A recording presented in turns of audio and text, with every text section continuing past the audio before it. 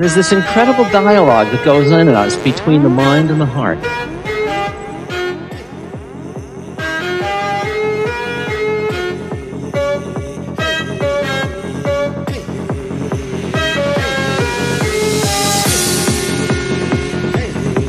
See, your mind has developed a concept of who you are. It's called your ego structure.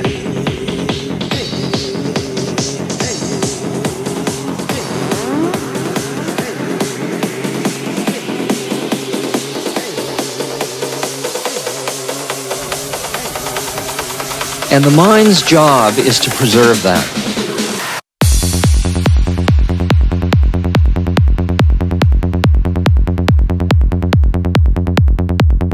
That's your separateness, and it is the instrument of preserving your separateness.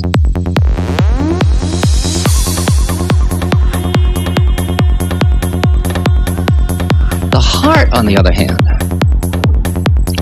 is this big, mushy, boundless thing.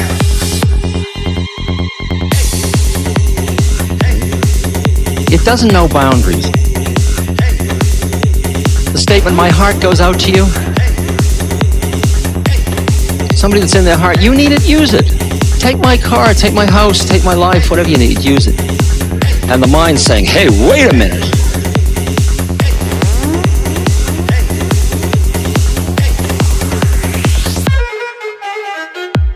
Easy for you to talk about lilies of the field, but I'm responsible for paying health insurance.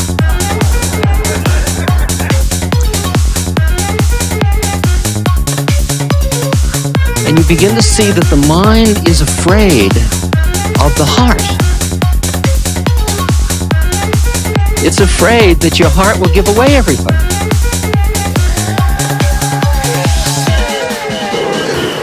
Can you imagine going around afraid of your own heart?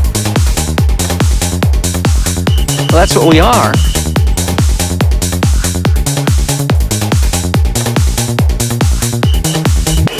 Because the mind, the intellectual mind, doesn't trust intuitive wisdom because it doesn't know what it's talking about.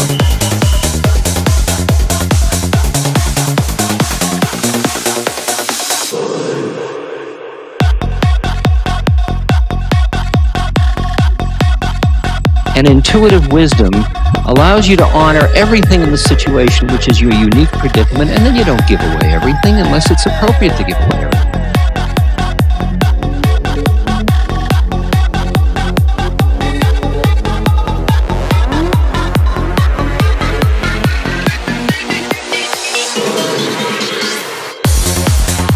We're experiencing the possibility that the spontaneous generosity of our heart can be reclaimed.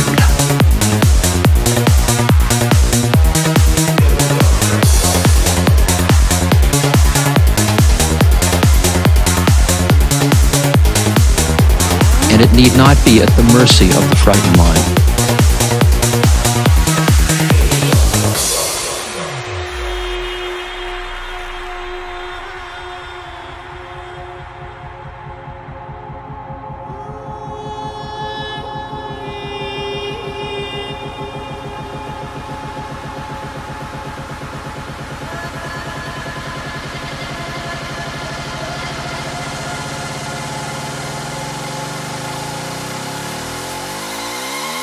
Bye.